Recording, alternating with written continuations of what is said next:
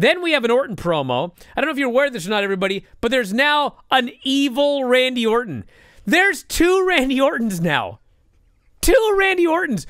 Dude, it's one thing when people like vanish and crap like that. There's now 2 Randy Ortons. What? There's a nice Randy, who's a heel, by the way, and then there's an evil Randy, who I guess is more of a heel than the other Randy, and they don't like each other. And so Randy's watching a video of himself cutting a promo on himself. What? No. Irredeemable. I don't want to hear one nerd, one sci-fi nerd, who thinks that Alexa is... What's her face from the Batman? What's her name? Halle Berry? Well, Harley Quinn? Whatever her name is. Halle Berry. Don't even tell me that that's good, and it's also good that there's 2 Randy Ortons. This is trash television. Trash. It's supposed to be real, and we got 2 Randys that don't like each other.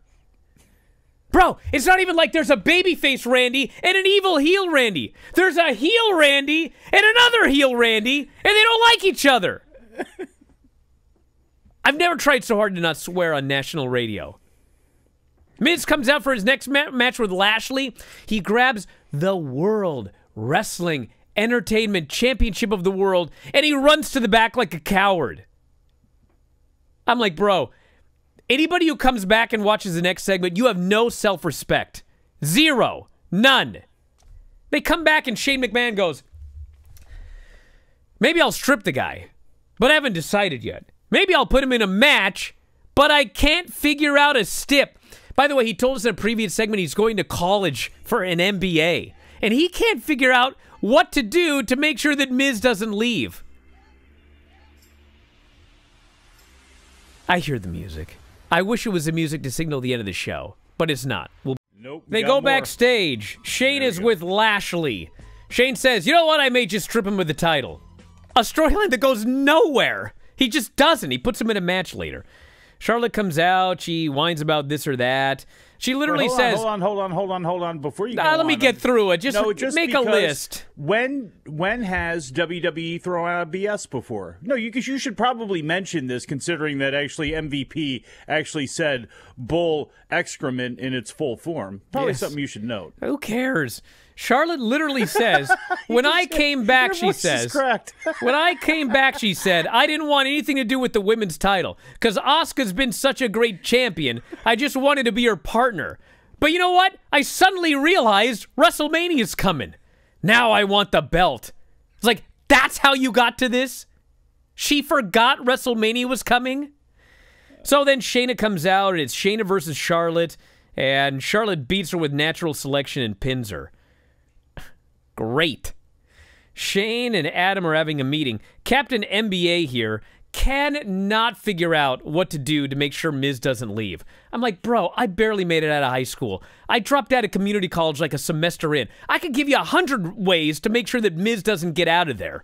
At least he finally kind of found one after trying to figure it out for 40 minutes. Son of Vince McMahon can't figure out how to keep this guy in the ring. Riddle and the Lucha House Party beat Retribution like a minute, and then Ali faced Riddle, and it was really good for like the minute that they got. And then they did the most screwed up finish I've ever seen. I don't even know what it was supposed to be, but they both died, and Ali pinned Riddle. So I guess he showed them. Miz, another horrible thing, and then finally Shane announces it's a lumberjack match.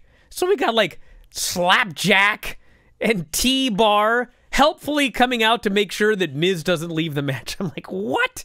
Why are they lumberjacks? They do a match.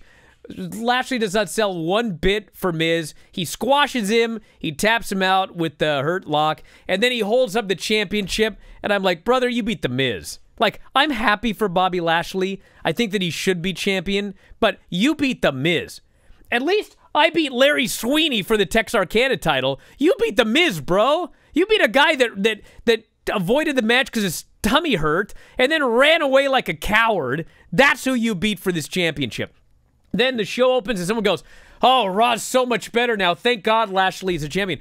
Did I not say that that was exactly what was going to happen? We can't make the show better, so let's make the show aggressively worse with The Miz, and then when Lashley beats him, people will say, oh, the show is so much better now.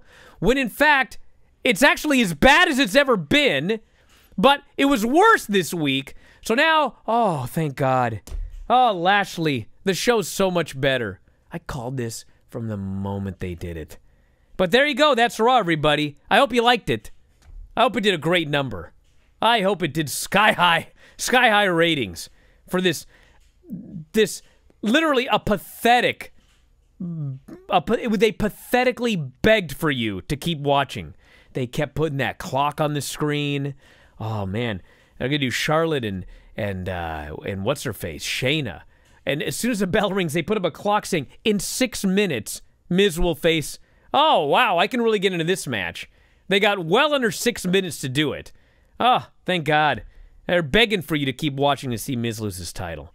That was the show. It sucked. If you're a big fan of these video clips here on YouTube, you're missing out on full-length shows. Down there on the bottom right-hand side of the screen, click that join button, and when you sign up, you'll have full access to all of the shows that we've got up on YouTube, over 300 at current count. Wrestling Observer Live, The Bryan and Vinny Show, and Figure 4 Daily with Filthy Tom Lawler and Lance Storm. Hit the join button, sign up today. You can also click subscribe, and you'll always be alerted as to when new shows and clips are available.